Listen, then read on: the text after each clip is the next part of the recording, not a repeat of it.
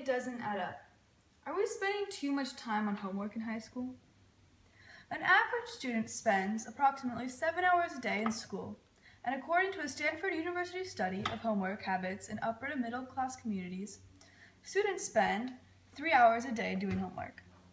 My name is Grace, and this year, I was definitely spending 3 hours, if not more, a night completing my homework.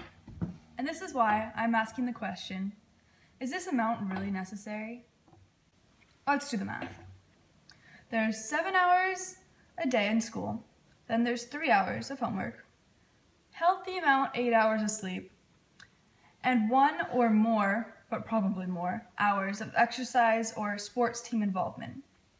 And this leaves around 4 or 5 hours a day to eat, get ready in the morning, get ready at night, take care of other responsibilities outside of school, commute to school, and activities that help develop life skills like socializing. While 4 to 5 hours might seem like enough to do all of this, I'm here to make the point that it's not. My goal is to have teachers review the work they give to students to take home each night and make sure it is essential to their education and not simply busy work. It's not that I'm slow. Here's what I have to do this weekend. And to be honest, I find that in reasonable amounts, homework can be quite beneficial and help me better understand the concepts I'm learning.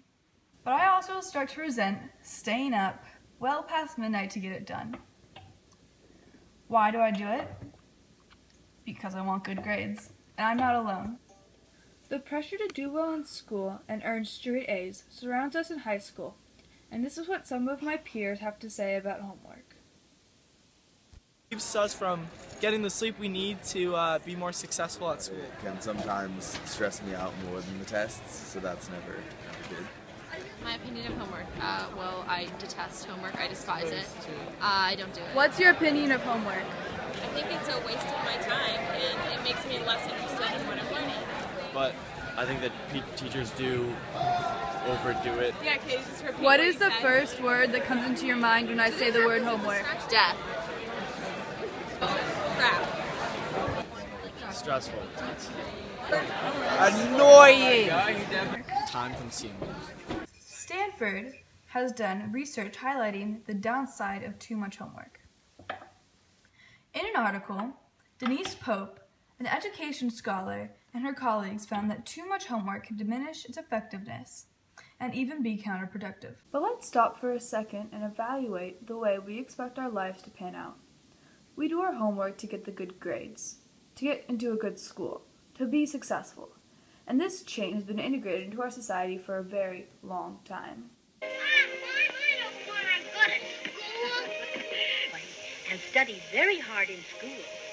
Mother wants you to be president. Well, I don't want to be president. I want to be a streetcar conductor. You're not going to be a streetcar conductor. You're going to be president. Ain't you going to go to school? Oh, I suppose I'll have to, but I sure don't want to. Now let my class from spelling to geometry. Yes, sir. I really wanted to be president. And all you turned out to be was a punk blacksmith.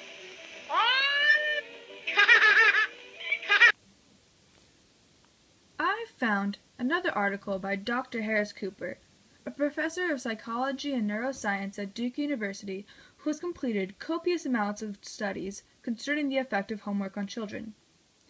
I contacted him last month to share what I was doing and asked him for any additional info to help me out, and he shared with me more facts in another article that shows the effectiveness of homework throughout a child's academic career. The data he collected was very interesting, and it not only talked about how less is more when it comes to homework with high schoolers, but also how the amount of homework for elementary students is increasing. Hearing that little kids are having homework piled on them makes me wonder why we don't have faith in what the teachers are teaching in classrooms. Why does it become quantity over the quality of work when it comes to our academic goals? Is the amount of homework we do really necessary to help us reach that next level of education? Or is it the quality and the student's experience in the classroom?